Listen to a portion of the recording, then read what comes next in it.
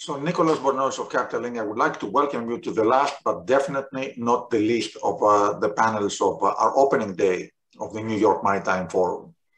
So we're concluding our first day with a great panel on a very innovative topic. It's expanding the research and investor universe for shipping. I'd like to thank Robert Bugbee, who has been very helpful putting this panel together and for developing this idea how we can discuss about exactly new people who have entered the research and trading space and how their presence is helping expand the investor universe, of course, alongside the traditional coverage by the mainstream analysts. So thank you, Jay, Omar, and Calvin, and I will turn it over to Robert. And again, tremendous thanks for your participation. Great. Thank you very much, Nicholas. Thank you, Calvin, Jay, Omar. You know, I put you guys together because, you know, I know that all three of you every day are watching the shipping markets and you analyze it and you really put yourself out there on a daily basis in terms of your recommendations, and you create data, and you're accessible in one form or another to people who aren't necessarily running big funds, etc. One of the things that I've noticed is that we're getting a lot more interest from smaller family funds or from private individuals who are actually putting, quite real money on the line, and it's their money, not other people's money. And it's hard with the new regulations for them to always get access to the publishing, analysts, etc., or basic market information. And I think that all three of you, in one way or another, in different ways, provide and help that access and education to the market. So that's really why, putting you three together, and I think that, and then all three of you are opinionated. So I'd like to start quickly. I'd like to start with Jay, actually, just to open up by telling us what kind of interests you now, or what's been interesting you, what's your excited about right now in relation to prospective shipping investments, etc. Yeah, thank you, Robert, for that great introduction. Thanks to Capital Link for putting this together. It's a very formidable 3-day agenda. It's been a lot of interesting panels. Also great to be here with Calvin and Omar today. Yeah, I've been in shipping for 10 years and running Value Investors Edge now for 6 years. And this is just a very interesting time. Shipping's always interesting, but this is such an interesting time because rates are very good. Cash flows are very good. Balance sheets are very clean. Everything's going right for many of these companies, not all segments, right? But in container ships and dry bulk, things are going very, very well. But it seems like nobody wants to buy these companies. The valuations, the multiples keep getting lower and lower. So we're really interested. It's not real original at this moment, but we're actually still interested in the liners like Zim Integrated. We bought back into those recently after the big pullback. I like a lot of box lessors, container ship lessors. The safer stuff we're getting into, or at least I consider it safer on a risk reward basis, is the box lessors. They're the companies that own the actual 40-foot metal containers. And two of those are Textainer and Triton. We just put out a research report for our members covering those. So I guess I'd say on the exciting side, on the trading side, we like Zim, a lot. Zim Integrated ZIM, and I'm long and trading that personally. I have to disclose that. And then we like Textainer and Triton on the more conservative side. Robert, you're on mute. Thank you very much, Omar. Calvin, please, would you like to go next? Well, first of all, thank you for inviting me to this panel. It's definitely an honor to be here and to share it with such accomplished guys. As far as what I do and where I think the big opportunities are, so I got a website and a Discord chat where I sell information about the tanker companies primarily now, and soon to be the rest of them. And we talk about, what's going on in the market, what oil inventories are doing, where orders are going, storms, sanctions, et cetera. All the little things that impact shipping markets. And I've mainly been focused on tankers. So where I think the big opportunity is, when I look out at the software landscape, the maritime landscape, you've kind of got a lot of companies that are focused on giving information to investors, especially institutional investors, but they're not really built for shipping. Okay, so yeah, Bloomberg would be kind of the high end. Seeking Alpha would be kind of maybe the lower end. A ton of data vendors. One thing that I noticed is that it's extremely hard to get accurate, even quarterly financial data for a lot of these companies. The ADRs, for example, and the foreign filers, they don't have a lot of the same SEC requirements. So, things aren't in the same format. Things don't go out at the same clip. And then you have on the other side a lot of maritime software providers that focus on selling data, selling information to charterers and companies, essentially to help them with their chartering operations, saying, okay, well, here's how many cargoes are here, here's how many cargoes are loaded. This is what congestion looks like, and so then charterers and owners can use that in their negotiations to decide whether they want to push or give and take the deal that they can get. So I think that there's a really interesting opportunity to kind of land somewhere in between, where you take a lot of the intelligence that the charterers and the owners use to make their day-to-day business decisions. And those are really the things that kind of determine where the market's going to go, where rates are going to go. And you combine that with the stuff that's traditionally been focused on investors. So you've got all the quarterly financials, you've got companies kind of side by side in an apples to apple comparison, so that you can actually see the same metric in the same way as it applies to different companies. I think this is a sector that's just not very understood. So giving investors the ability to look at this industry from the perspective of not only an investor, but also like a charterer or an owner, to understand better the dynamics that drive where the market goes in the short term, medium term, long term. I think there's a big opportunity there, and you would probably, if people understood shipping, maybe you'd get better multiples sooner. It's just these are cyclicals. Cyclicals are always hard to analyze, and I think shipping's maybe especially hard for people to understand, because the booms and busts are just so spectacular. So somebody got burned 10 years ago, and now they're terrified of shipping.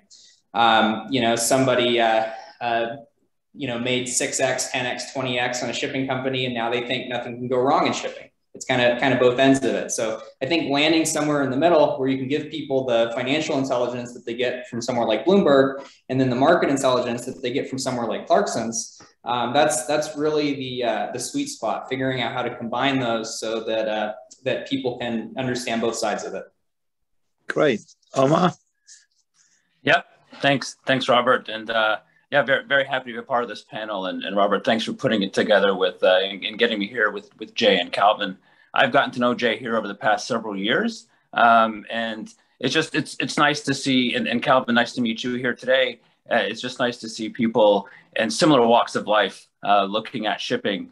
I think generally speaking, we're pretty excited just at Clarksons about the market outlook really across the board for shipping. And it just shows really for the past 10 to 12 years, a true lack of investment and what that means for the sector as a whole. And you throw in all the regulatory aspects and everything, it seems that we are at the beginnings of a nice sustained upcycle. And obviously liners and container shipping have really captured a lot of the headlines. Dry bulk has done very well. LNG recently, LPG really for the past year. Chemicals are showing signs of improvement, and you've got tankers that are starting to come out. But I think what's very interesting, and really Jay and Calvin, one of the unique things about shipping is it's not just, it's funny, the audience tends to be quite small, and you have a lot of people who traffic in and out throughout the cycles. But it feels to me that shipping, in my career, having gone back to the early 2000s, it just seems to be at the forefront of everything topical from an economic standpoint. Whether you've had the trade war between China and the U.S., or the oil price war between Russia and Saudi Arabia, and then more recently with container port disruptions and the impact on retailers and having to build inventory ahead of the holiday season, and then obviously the energy crisis that's going on that initially started in Europe and now it seems to be showing really in Asia, and how is shipping playing into that. We have a real inside look by virtue of what we do on a day-to-day basis, is just seeing a lot of these trends developing. And so a lot of the conversations that I end up having with people is, I may be talking to an investor who's looking to make an investment in a shipping company, but a lot of times I'm also talking to a big box retail analyst or an investor who's looking at other layers of the energy chain, trying to get a grasp on what's actually happening. And so we can use a lot of the data that we track on a regular basis to help them formulate a decision on whether a shoe manufacturer is going to be able to get all their materials in time to meet the Christmas season. And so it's that type of thing that I find very, very interesting and changes on a regular basis. Great. So I just want to ask a couple of sort of sectors here. So, and everyone come in. I mean, Jay, the obvious sort of, let's say, comeback that people sort of seem to give now on the containers to, the bull thesis is, look, and we even heard it today on a panel, and that counts for the dry too, is that containers on dry benefited so much from the consumer buying goods as opposed to going out and flying or going on holidays or going to restaurants or theaters, etc., like that. And, they've benefited from congestion, both dry and containers. So, as the world's opening up and, perhaps, how would you comment to that? Yeah, no, I think that is kind of the logical concern or skepticism about the sector. One of the things that attracts us to containers, even at this point, and I've been very long and bullish consistently on this for about 13 months now, so I didn't just stumble into it. But the reason I'm still long them now is mostly due to the valuations. Because when I look at containers, it's a different segment than tankers and bulkers, and I know, Robert, you know that better than anybody. But bulkers and tankers historically have traded very close with spot rates, with FFAs, a combination of those. A combination of the rates. Lesser businesses in the past have been much more about a net present value charter backlog. That's always how they've been traded until very recently. Now, recently, folks are getting skeptical. They're saying, hey, rates are at all-time highs. What happens when those rates crest and they turn down? And we actually think rates are going to crest any day now. In fact, we might actually be at the peak rates right now. They might even come down next month. But when we look at a company like, just listing one of them that we're long, Global Ship Lease, GSL, we value them based on a net present value of cash flows. We look at the residual charters they've signed for 3, 4, 5 years. We model in what happens if they have to take that ship back at the end of the charter and demolish it and so forth. And when we look back historically at companies like Seaspan, which is Atlas Corp now, companies like Costa Mare, companies like Danaos Corp, they've always been valued that way. And in fact, if you look at when rates crashed, the last 2 times rates peaked and then crashed was 2005, 2006. The rates not crashed, but they came down about 50% into 2007, 2008. It was still a strong market, but the rates came down, right? And that's kind of the scenario we expect to happen in 2022 and 23. We expect it to be a good, healthy market. We expect the rates to come down. Last time that happened, all those stocks almost tripled over that time frame as those cash flows were realized, as companies understood that, yes, the rates are coming down, but the earnings are still actually going up. The second time rates came down was in about 2011 to 2014. Rates came down a lot, and it was a weak market. So it was like the worst of the worst. The rates came down and the market kind of sucked. Both Costa Mare and Seaspan basically doubled over that time in total return. So when I look at these things and I look at the valuations, I'm very comfortable.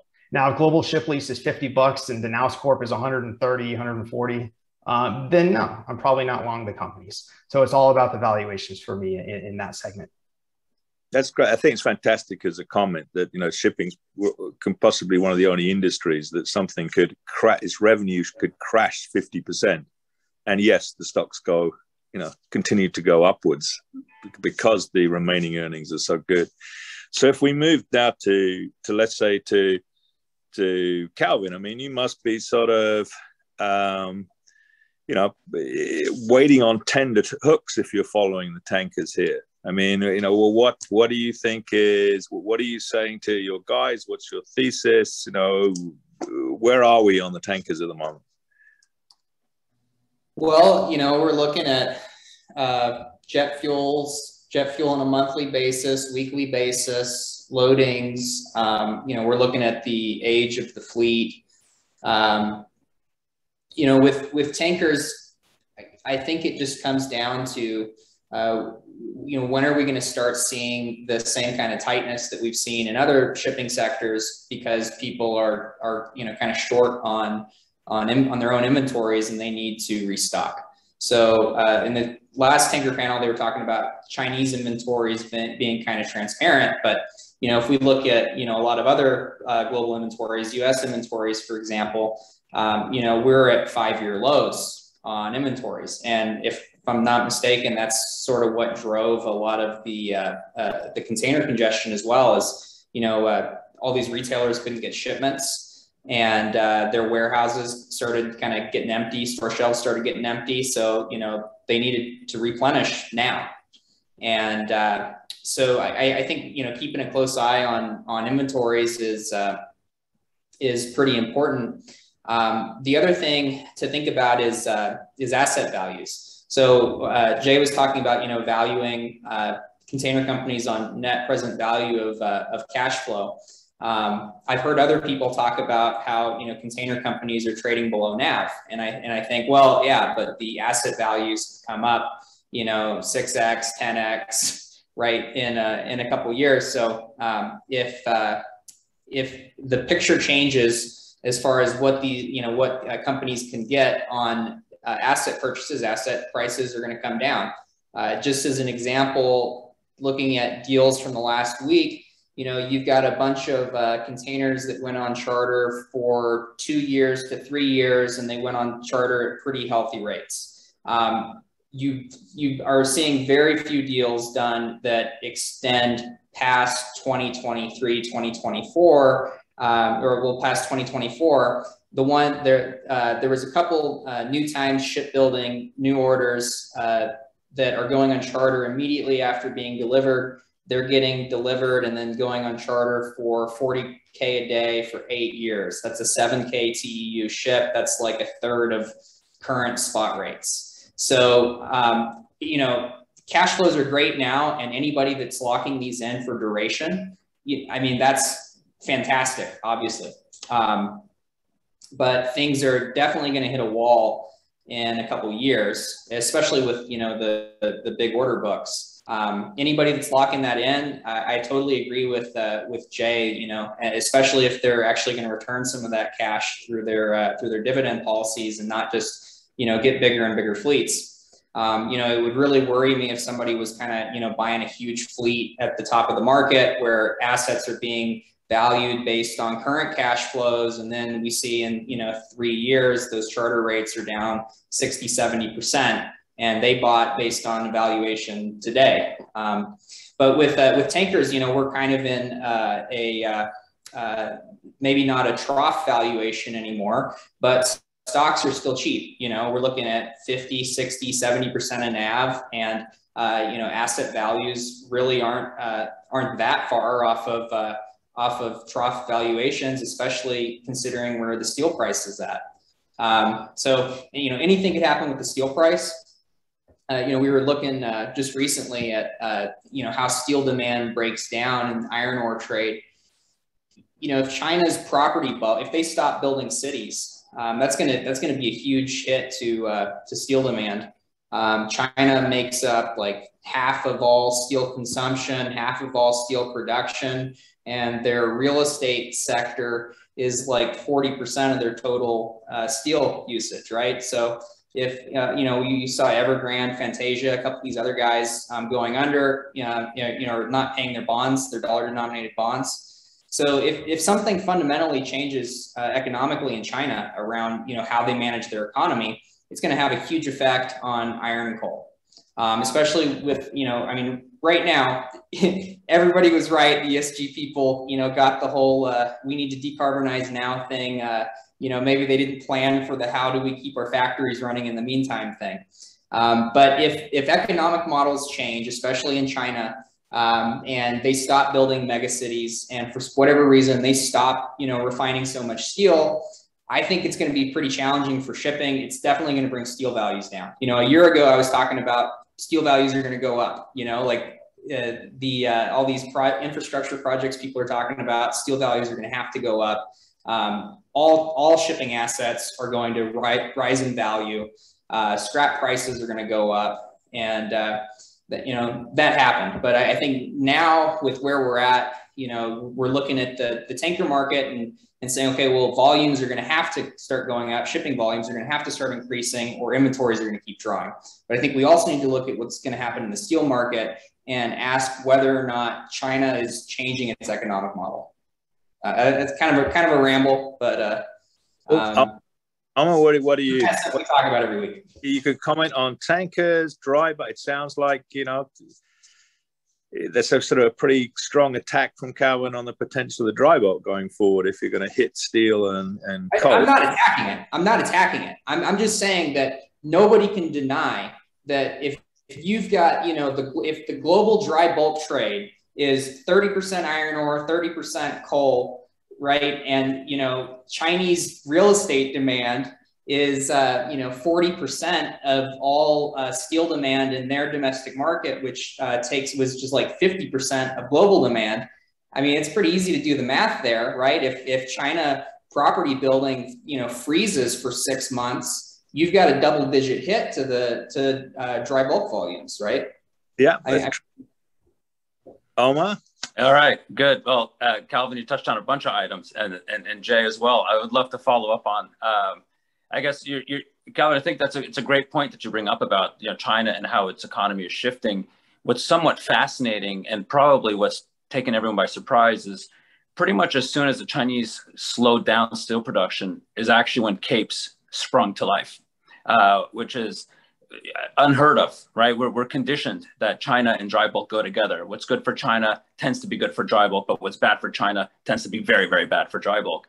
But if you remember, first 6 months of the year, the Chinese steel output was up maybe 10%, which is fine. It's easy comps. It's against last year's pandemic levels, but you had steel production growth, and Capes were decent, but they were underperforming a lot of the other vessel classes in dry bulk. And then as soon as steel production started to decline, which has been, I think, down 10% year over year since July, Capes have now shot up towards 80,000 a day. And I think that's what's surprised the market. Obviously, steel values have moved higher, or asset values have moved higher. The equities have moved higher. But one thing that that hasn't really come in a big way, which I think speaks to what you're talking about, Calvin, is the time charter demand.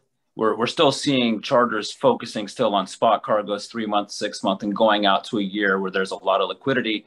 Beyond that, they're not yet ready to do that. And it's because of that uncertainty on China, which is, you know, obviously anyone's guess, but right now the headlines are quite nerve-wracking, I guess you could say, on that. And obviously one of the biggest surprises has been thermal coal, which everyone assumed would be a bounce back this year off of last year. But to this degree, where it's become a huge cargo that's resuscitated a lot of the Capes and the Panamax, Supermax trades.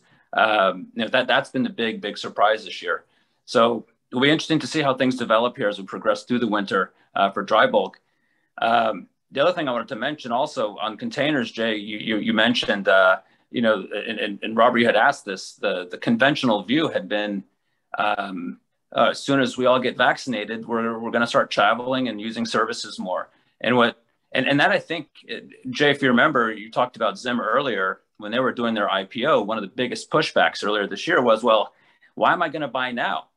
We're just about to get vaccinated. And if that's the case, then shouldn't this whole container story end? But it's almost as if, you know, once the US especially got fully vaccinated, that's seemingly when we started buying a whole lot more, and the market got even more congested. And we're at this point now where there's just a lot of uncertainty as to what is the next step for freight rates. Clearly, they're at unsustainable highs. It's just not, it can't stay this high considering how much it actually costs a liner to move a box for its customer. But what hasn't happened before is now they're starting to enter into 3-year freight agreements that cover them for 22, 23, and into 24. And so that's the type of visibility that liners have never been able to capture.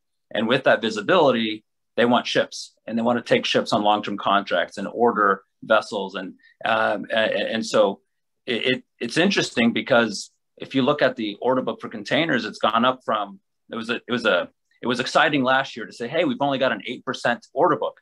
Now it's up to 23%, which historically isn't scary, but it's obviously a huge step up. But of that 23%, 20 out of that 23% is against long-term charters to a liner. And so there's not much speculation in the new buildings, which is very different than what we've seen in the past. So I just wanted to make those 2 points. I'm going to throw a couple of other things out there here. Can it be the case here, to go back to what Jay was saying in terms of his experience of rates coming down but the actual stocks moving upwards, which is exactly what happened, is that in, let's say, the containers and the dry bulk, the rates are, we got this sort of, the rates are so high that there's a fear that they have to fall. So therefore people hold back from buying because of that fear. So if the rates actually fall, but remain because of the actual dynamics in the world at reasonable rates, that's when when new investors come in, because they're no longer afraid of the actual fall that they think is going to happen from the super high rates. And then in tankers, it's kind of the opposite. The tankers are being held back at the moment because people are afraid to jump in until they see the rates improve. So, traditionally we've seen things that, the wonderful phrase that I was taught younger, from a friend of ours, Omar, was, there are more buyers higher. And that's what seems to happen in shipping. People just buy when the stocks start to move and chase that momentum. That's another thing I'd like to stick out there for comment. Then the third thing is the capital link phenomenon. This is for Nicholas himself, is that capital link has this incredible record of, firstly, when people think that a market is on fire, that market we come back next year and that market is really crushed. And we have the wonderful times that the market that people are ignoring during the conference because it's not doing anything, like that classic thing with the VLCC market a few years ago, where someone got up and said, tankers are to go into the abyss, never to come out again. The opposite happens. So for the next sort of talking points, Jay, if you'd like to take this one first, pick any of those comments or anything else you'd like to take. Yeah, there's a lot of great comments there. And one of the things I notice is sort of, I guess, the curse of shipping stocks or trading shipping stocks. When the rates are bad, a lot of people don't want to touch them, right? Like tankers right now. Some folks are getting in, but a lot of folks are scared to get into a market where the rates are bad. But when the rates are really good, nobody wants to buy because they're all worried the rates are going to crash tomorrow. And furthermore, a problem we have is the delayed results reporting. So not only do shipping companies report later on average, Scorpio does a better job on average, but a lot of these companies report 2 months after the quarter. But you think about the rates you see on the screen. Say it's February. You see that rate on the screen. Well, that voyage might not even start until maybe April. That's Q2, right? And then it goes through Q2, but you don't even report Q2 until August, late August, end of August. So you got to wait from February when you see the rate on your screen until August when you actually see your earnings per share. And in this day and age, investors don't have that kind of attention span, especially in a cyclical industry where, maybe the peak is, maybe it was like the tankers with Costco sanctions, right? That was maybe what, a 4-month trade, or it was like floating oil storage, floating tankers last year. That was what, a 2-month trade. Right. And by the time those results actually came out, everybody had already moved on. So you got to have something that lasts for 6, 8, 10, 12 months. And that's why container ships have been so great, because it started moving last fall and it's been going for 13 months straight. And now we're finally starting to get the results coming out. And some of these stocks, some of these are 10 baggers, 15 baggers. And that can happen in other sectors as well. but we have to have the runway. As far as the conferences, Robert, I haven't been around to as many as you have, and probably Omar as well, but absolutely true. Capital Link, Marine Money, all of them. Whenever there's no investors in the room, whenever the sentiment's really bad, that's the time to start buying. And I don't know the visitor counts on Capital Link. I don't know if Nicholas will disclose that, but if the investor count's really high today, I'm going to start getting a little nervous. Thank you. I can tell you, you're very well attended right now, Jay. Lots of people. Oh man, sell everything. Calvin? No, there's still doubt. There's definite doubt because those dry cargo stocks sell down. The containers have sold down. You know, the natural gas stocks. I mean, you know, think of some of those LNG companies with rates are completely ripping, and yet that's phenomenon of, oh my God, you know, maybe we can't buy this. You know, one day Golar is going to have its day. I'm telling you, one day. Well, you know, I think that it's should be right to have its day with gas. I don't think it's hard to imagine a greater arbitrage than, you know, $6 to $34 right now. So Calvin, let's hear your comments, your thoughts. Yeah, so it was I think Matt McCleary's book in Shipping Man. You know, he was talking about how the Wall Street guys would all get in after they've seen you know, a couple of good quarters, and that's when all the Greek guys are selling, right? When there's you know, a string of good prints, because the Wall Street guys are looking at the, you know, quarterly EPS. They're seeing that earnings trend, which, I mean, it is a, you know, beautiful to look at, right?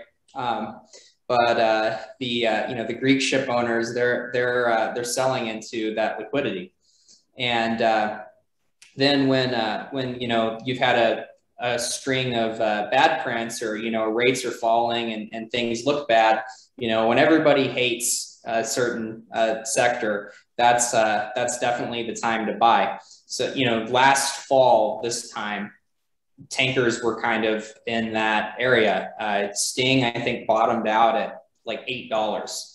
And people are saying, oh yeah, it's, you know, it's bankrupt next month. I mean, it's a stupid comment, but that's the kind of thing that, you know, that people believe, because that's when people get pessimistic, you know, they just kind of only see red. And so I think that anytime that you've got a cyclical industry that everybody hates, you better be buying, because things are going to change. You know, just think back 2 years ago. Jay mentioned Costco sanctions and the floating storage trade, IMO 2020. I mean, it seemed like a couple of years ago that we were looking at a really strong cyclical improvement in tankers. You know, Cleves kept using the word super cycle over and over. And then COVID happened and everything changed, and that got pushed back. So you never know what's going to happen in the world. You know, we all have opinions, and people say, oh yeah, the FFAs are, you know, are at this level, so that means that, you know, this is going to happen in the next 3 months or so. But that's really just you know, a kind of a set of people's opinions. Brokers, charterers, owners, trading houses, that they're kind of playing on their hopes and fears, right? The owners are hoping that rates are going to go higher. The charterers are hedging against that, right? In dry bulk, it's kind of the opposite. The charterers are hoping that the rates are going to go lower. The owners are hedging against that. You know, people want to do longer charter deals. But my point is just that we don't know how the world's going to change again in the next 3 months, the next 6 months, of the next year. Nobody could have predicted in January, on January 1st of 2020. You know, I mean, I remember looking at how much my tanker stocks were up in early January 2020, and then all of a sudden, Goldman says that there's a virus in Wuhan, China, that might knock off 400,000 barrels a day of jet fuel demand. Right. And then it snowballed from there. So, yeah, we don't know what's going to change. We don't know if China is going to change their economic model. We don't know if, you know, the spat between China and Australia that resulted in 7 times more coal coming from the US and you know, 50, 60% more coal coming from Indonesia and India and, you know, other various trading partners. We don't know if that's going to get resolved tomorrow. We don't know if China's going to invade Taiwan. We don't know if, you know, all of India is going to be without power next week. Right? I mean, even when you read some things that are said in a very definitive way, like over the weekend, you know, they were saying Delhi won't have power by Tuesday. Okay.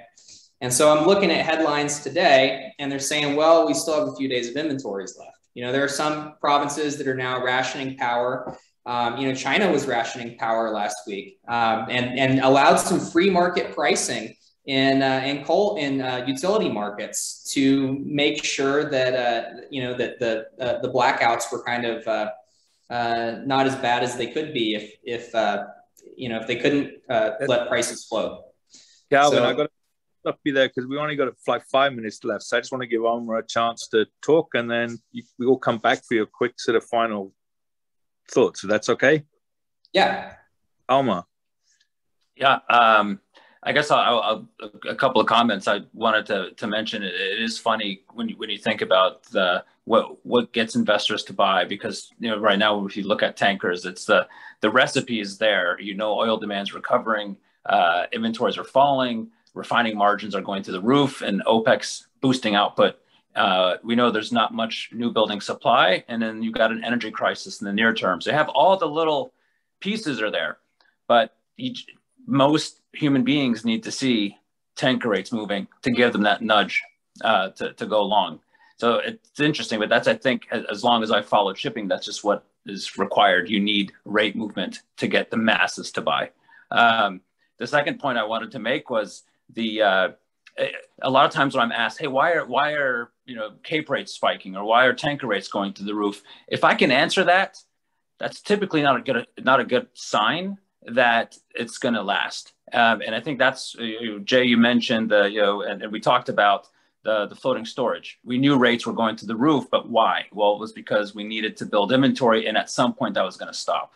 The Costco sanctions, well, at some point those are going to get lifted. And it's just the oil price war with Russia and Saudi, like all that stuff, they're all gimmicks that lead to short-term trading in and out of the stocks. But when I wake up one day and I can't explain why VLCCs have gone to 100,000 a day, that's when I know the capital is going to be here for a bit longer.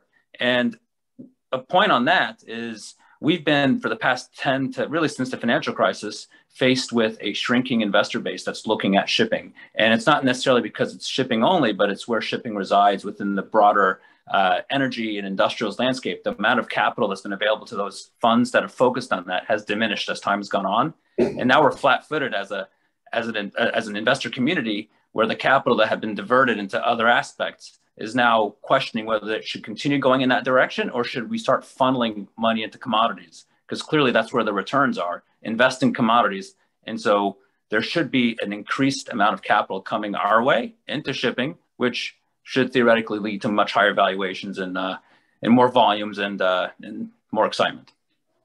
Okay, now guys, I'd just like a 20-second, whatever you want. It can be pithy, it doesn't matter. 20-second soundbite of whatever you think is your best thought right now.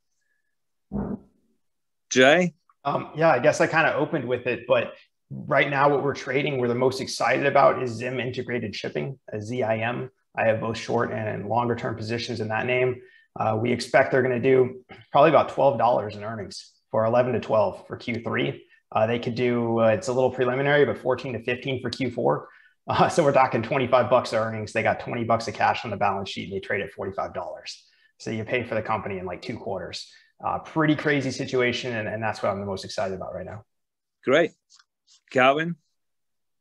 Well, at the moment, I'm sort of heads down working on my on the new version of my platform. So not doing a whole lot of trading right now, but we do recommendations every week on just kind of how things are changing and what to look at. Great. Omar? All right, I'll steal this one from Jay's comments earlier. Golar. All the charters and private equity swiped all the LNG vessels out there, but what's left? You have Golar. It's a fantastic one to own here. That's great, guys. Look, thank you so much. I mean, it's been really good fun, and I know people have been interested. Literally every 5 minutes, the number of participants has increased on the screen, which is pretty rare. A bit like the actual markets, right? It's not until things start warming up that people want to join the party. And I think we're programmed, you know, from very early age that it's not cool to arrive first or second to the party. So good point. But not everybody leaves early enough from the party for their own good. Guys, thank you, Robert. So much. I appreciate it. Well, thank you very much. Great panel, extremely well attended and very spirited and insightful. Thank you very much. Thank you to all of you. Thank you both. Thank you. Thank you, Nicholas. Thank you. Thanks, Nicholas.